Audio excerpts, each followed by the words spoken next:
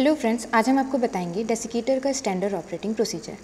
Desiccator एक तरीके का मॉइस्चर कंट्रोल सिस्टम होता है जिसमें हम किसी भी सैंपल या मटेरियल को रखते हैं दो पर्पज़ के लिए। पहला, किसी भी सैंपल को ड्राई करने के लिए अगर उसमें बहुत ही ट्रेस अमाउंट में मॉइस्चर प्रेजेंट हो, और दूसरा, अगर कोई सैंपल ऑलरेडी ड्राइड है तो उसको फर्दर मॉइस्चर रीएब्जॉर्ब करने से प्रिवेंट करने के लिए। अब हम आपको बताते हैं डेसिकेटर के पार्ट्स के बारे में। डेसिकेटर एक तरीके का एयर टाइट वेसल होता है। ये डेसिकेटर का लीड है, ये ग्रीस रिम है और नीचे डेसिकेटर का चैम्बर है। अब हम आपको डेसिकेटर के अंदर के पार्ट के बारे में बताएंगे। इसके लिए हम लीड को रिमूव करके एक साइड रख देंगे। आप देख सकते हैं डेसिकेटर के अंदर एक परफोरेटेड डिस्क दिख रहा है। इस परफोरेटेड डिस्क में ही हम अपने सैंपल को रखते हैं। अब ये ग्रीस रिम है, यहाँ पे हमने ग्रीसिंग करते हैं।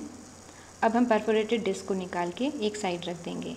परफोरेटेड डिस्क निकालने के बाद आप देखेंगे एक सेक्शन है जहाँ पे हम अपने डेसिकेंट्स को रखते हैं। डेसिकेंट्स मतलब कि ड्राइंग एजेंट, जो कि चैम्बर में प्रेजेंट मॉइस्चर और सैंपल में प्रेजेंट मॉइस्चर को एब्जॉर्ब करता है। अब हम आपको बताएंगे ऑपरेटिंग प्रोसीजर डेसिकेटर का। अब हम इस चैम्बर में डेसिकेंट मतलब कि ड्राइंग एजेंट डालेंगे। हमने यहाँ पे सिलिका जेल यूज़ किया है एज अ ड्राइंग एजेंट। आप अगर सिलिका जेल की जगह में मैग्नीशियम सल्फेट, फॉस्फोरस पेंटॉक्साइड को हमने डेसिकेटर में सिलिका जेल ऐड कर दिया है। ये सिलिका जेल हमारे सैंपल को मॉइस्चर एब्जॉर्ब होने से प्रिवेंट करेगा। अब हम स्पैचुला की मदद से सिलिका जेल को अच्छे से स्प्रेड कर लेंगे। स्प्रेड करने के बाद हम रिम में ग्रीसिंग करेंगे।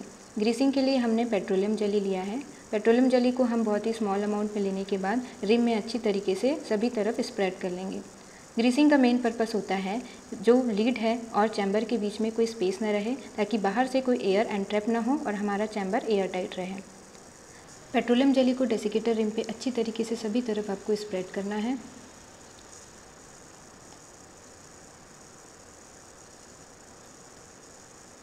हमने पेट्रोलियम जेली को सभी तरफ लगा लिया है ग्रीम पे। अब हम परफोरेटेड डिस्क को वापस डेसिकेटर के अंदर रख देंगे। डिस्क को डेसिकेटर के अंदर रखने के बाद अब हम सैंपल को लेंगे और उस सैंपल को परफोरेटेड डिस्क के ऊपर डेसिकेटर के अंदर रख देंगे। सैंपल को रखने के बाद अब हम डेसिकेटर के लीड को वापस से डेसिकेटर पे लगाएंगे।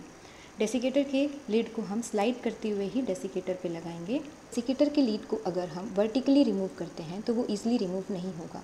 इसी कारण से डेसिकेटर के लीड को हमेशा स्लाइड करते हुए ही रिमूव करें, और अगर डेसिकेटर के लीड को वापस से डेसिकेटर पे लगाना है तो उसको स्लाइड करते हुए ही डेसिकेटर पे लगाएं। Thank you.